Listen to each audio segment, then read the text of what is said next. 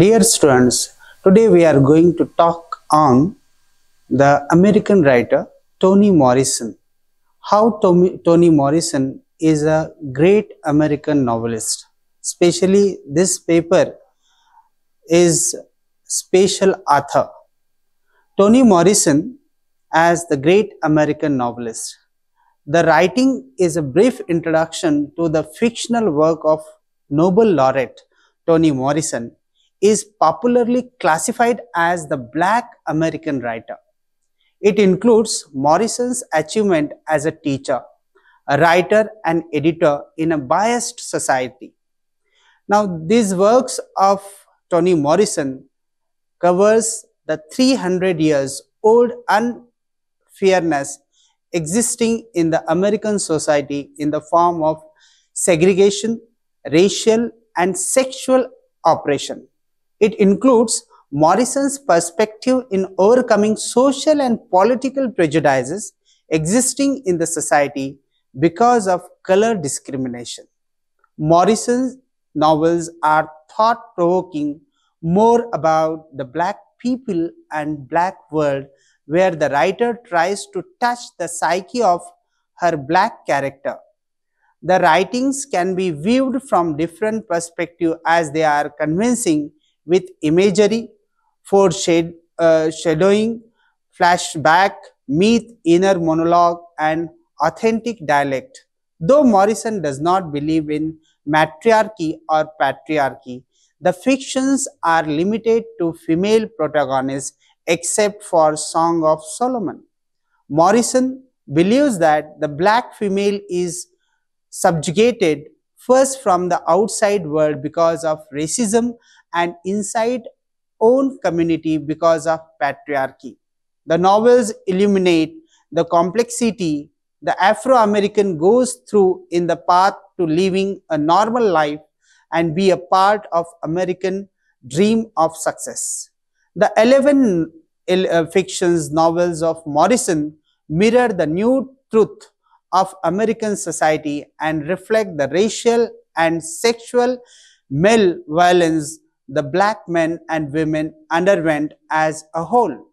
The black literary legend Toni Morrison brought a black world to the forefront throughout her writing.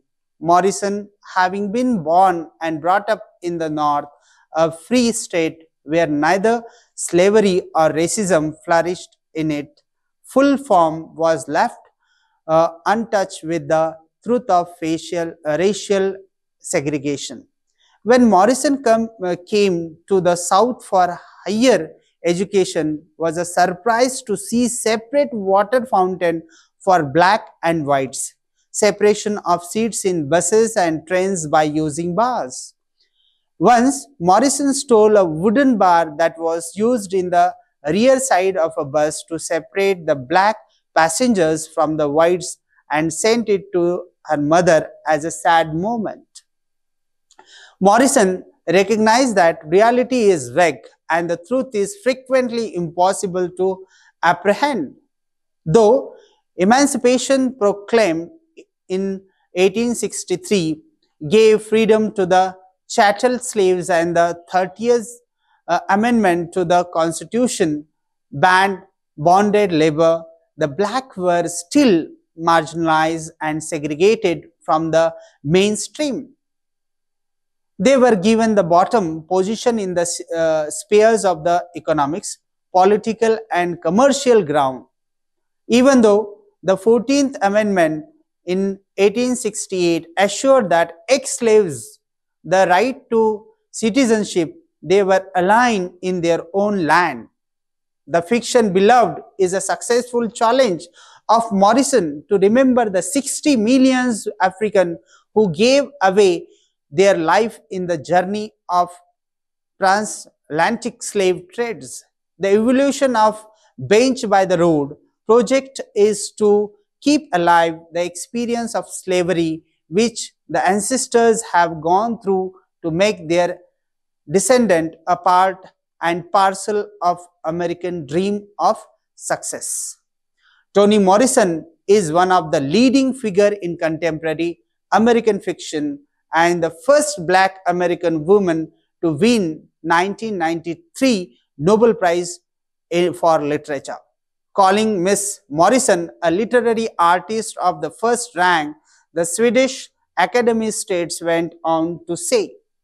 She delves into the language itself, a language she wants to liberate from the fetters of race, and she addresses us with the luster of poetry.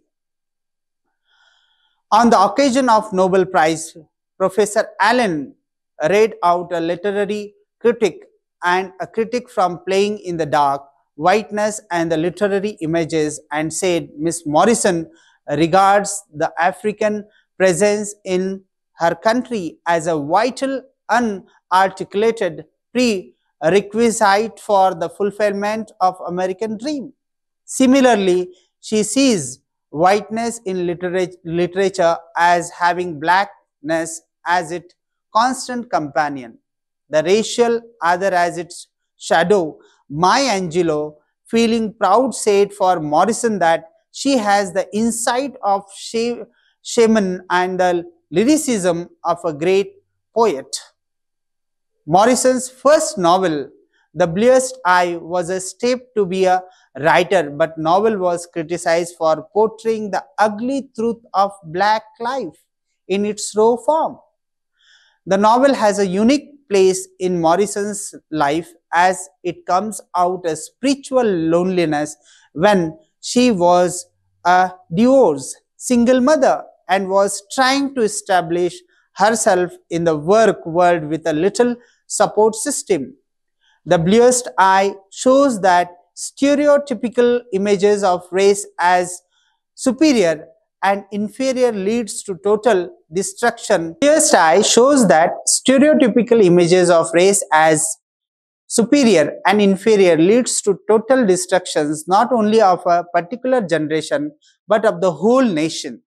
The story moves in and around a teen black girl, Piccola, who is a victim of race and sex both in comfort zone of her home and community, which believed to be the safest place for girl. She gets biased attitude both from the whites and blacks. The Geraldine, because of her father's sexist outlook, she goes through an irrational state of mind and falls prey to her own ignorance. This book, after many years, got its credit and recognition as the Bluest Eye, is exported in the North Anthology of Literature by Women.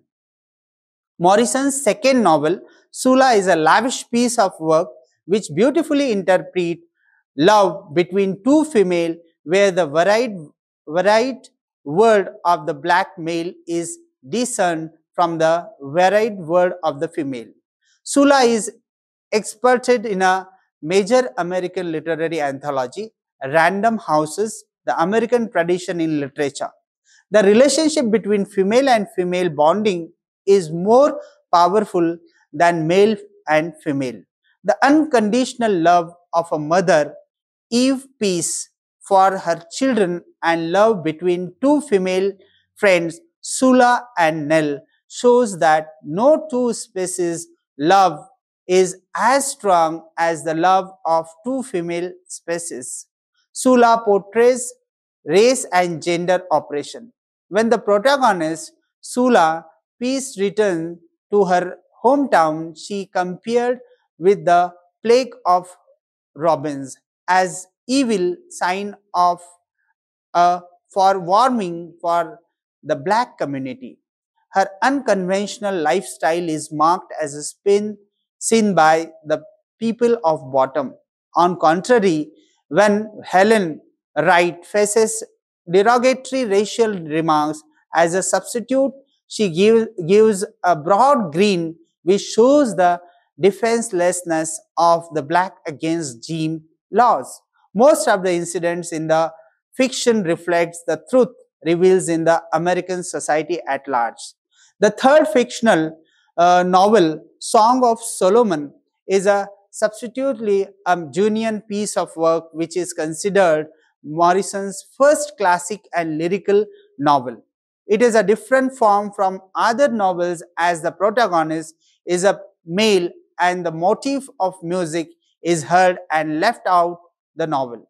Morrison's brilliant imagination and love for dynamic character is reflected in the names as the Mercy Hospital is called No Mercy. And the first black baby born in it is Milkman Dead.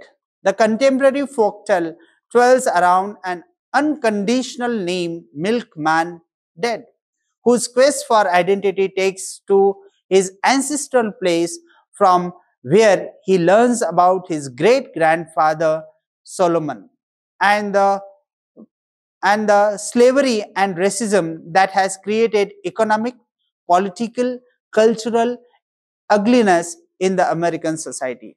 He discovers his familial heritage and gains awareness about the pain and agony, brutality and deprivations his ancestors have endured to survive and be a part of hegemonic world.